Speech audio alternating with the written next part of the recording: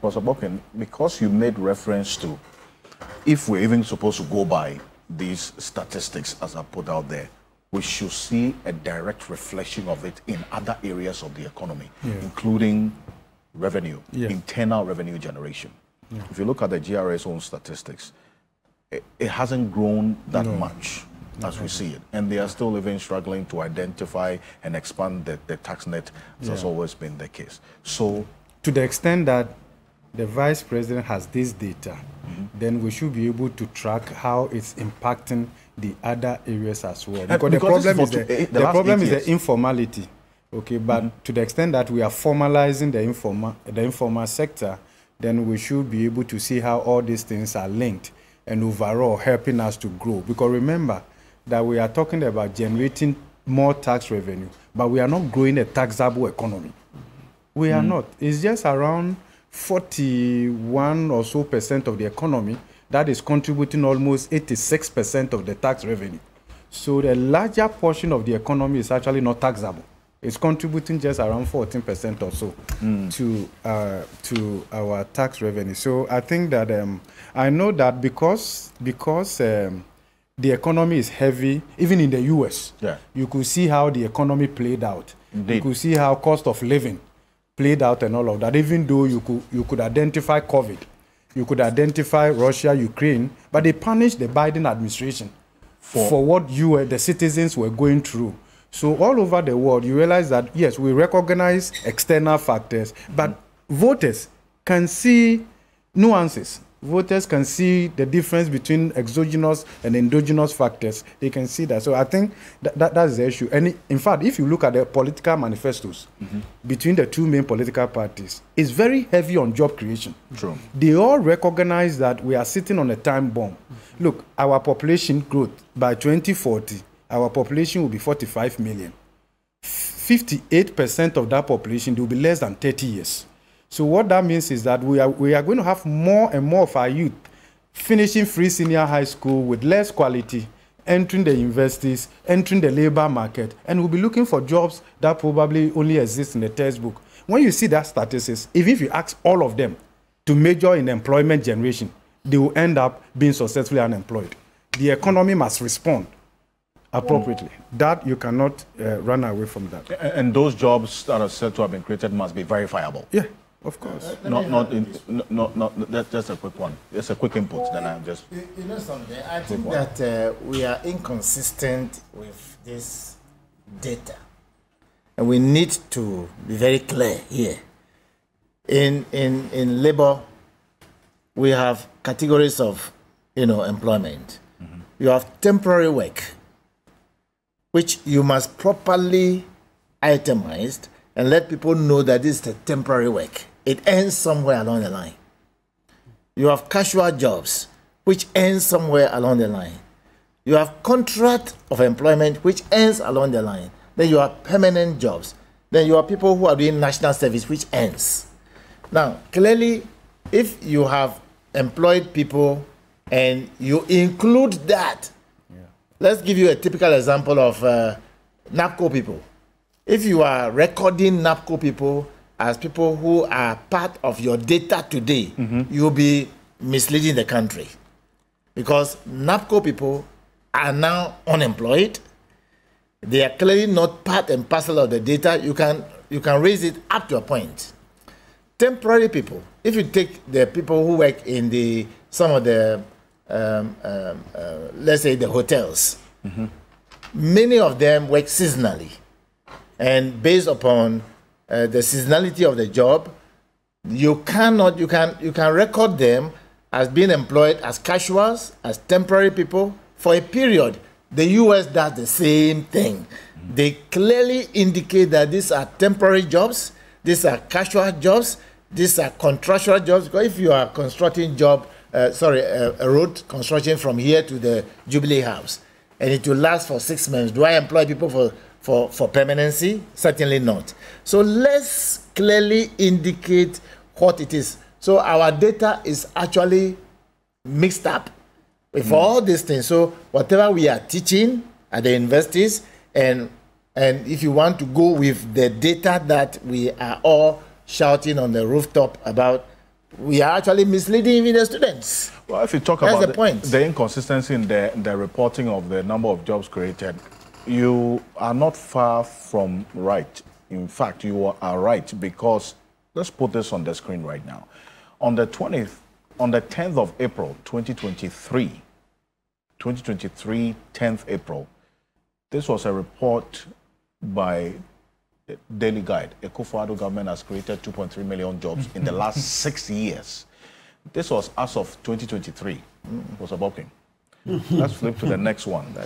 In 2020, specifically the 2nd of March 2020, the former Deputy Employment Minister also was reported to have said that NPP government has created 2.2 million jobs since 2017. This was as of 2020, so maybe within a 3-year or maybe 4-year period, 2.2 as of 2020. Then let's flip to the next one. Then you have the employment minister saying 5.3 million jobs have been created. This is as of 2022, September 16. So, Professor Bokpin, whose report will you believe? Because employment generation, and even employment generation is different from just jobs. Yeah. You want to be very clear about it and all of that. You know, because it's such a big issue, given the youthful population, given the unemployment, and given inflation and all of that. And look, I said it here, that the crisis we've gone through is a leveling up of crisis. It's a crisis of the middle class more. Because it has affected the middle class much more than even the core poor. Because if you look at our society, the middle class acts as a cushion. So I always say that the middle class is like Liverpool. They never sleep alone. They don't wake up alone. There are so many people who make legitimate claims on your salary.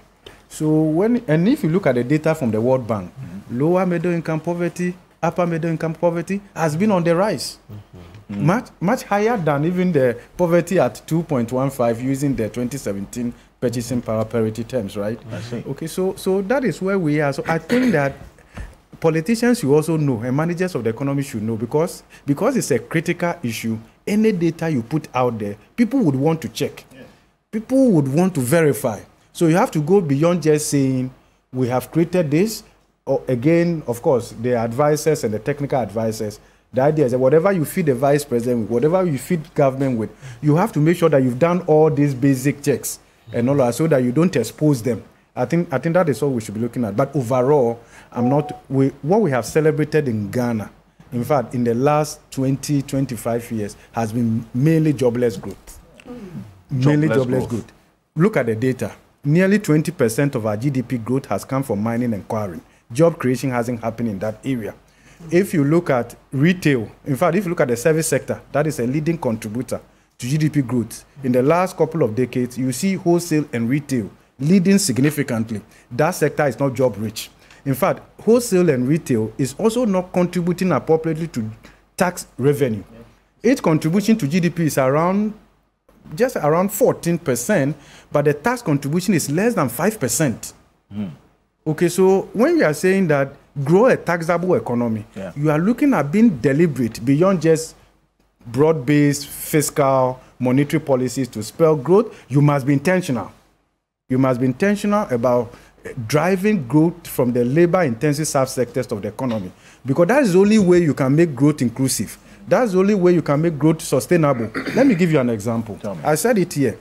Between 2017, aided by oil and mining and quarrying, growth went to 8.1%. Between 2017 and 2019, Ghana was among the top 6 fastest growing economies in Sub-Saharan Africa. In fact, in 2019, the World Bank projection, including the IMF, said that Ghana's economy was going to be the fastest growing in the whole of Sub-Saharan Africa. But what do we see? Then COVID came. Because that growth didn't have resilience, COVID exposed us. And since then, our recovery has been much slower than the countries we benchmark ourselves with, even our regional peers, our structural peers, and our aspirational peers. Those below us. Yes. are doing much better now. Then when you drill down like this cocoa story, look at Ghana's food inflation. You can never explain that. This is a country that is capable of feeding itself and the rest of our neighbors. If you check Ghana's food inflation, it's very high. Compare that to Cote d'Ivoire. Compare that to Kenya and the rest of them. That's unacceptable. What we are doing, and let's be real, whoever wins next year's election, the conversation will not change. We're still going to be hard on government. Because of high food prices, inflation, and our consumption-based taxes, the average Ghanaian is unable to save. True. From your disposable income, you are unable to save. You are spending between 42 to 44% of your income, disposable income, on food. And food inflation has been very high. In fact, between 2021, latter part of 2021 to early part of 2024, food inflation on the average was more than 40%. In fact, in some regions in Ghana, food inflation was more than 70%. This was food growing areas. The food Yes. The northeast one. Yes. This is Bono and those The areas. 40% you gave works where you are skipping some meals. But if you have to eat how you have to 3 eat, square meals a day. then it's way higher than that. If you are skipping, you are doing maybe 101 or 001 or 010. That's where you come around the percentage you are giving. Yeah. But if you really want to go for a meal as a human being, the way you must eat, 3 square meal a day. then you Starter, main, and dessert Exactly. for breakfast. you are out of the roof completely. Look, overall, this goes round and it rather affects the nation the more. Any country that is not saving, you are not accumulating capital. And therefore, to even take advantage of the limited economic opportunities, you don't have the capital. Your capital formation is low. So you have to rely on foreign capital, okay, by revising your rules to make it more attractive, because capital will only go to where it feels loved. Then this is the game. If you look at the data over a period, we are supplying labor. The growth generation, growth is only generated here, but growth is not resident here. We pound enough fufu for others to go and eat. And that is why you see positive growth, you see trade balance being positive, and yet the CD is depreciating. We don't own this economy. We are not investing in this economy. If you ask all of us here to put 50,000 on the table as a venture, a partnership, I can't raise it. I'll go to a prayer camp. I can't raise it. I can't raise it. So this is what is happening. Because we are supplying the labor, return on labor is very low. But return on capital is very high. And return on capital is going to foreigners. So you see that trade surplus is positive. Theoretically, it should contribute to the strengthening of the local currency. You are not seeing that.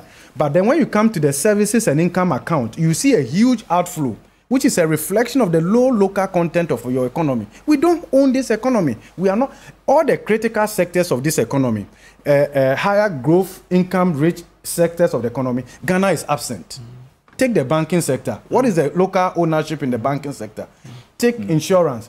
Take mining. And take oil and gas. What makes this economy Ghanaian?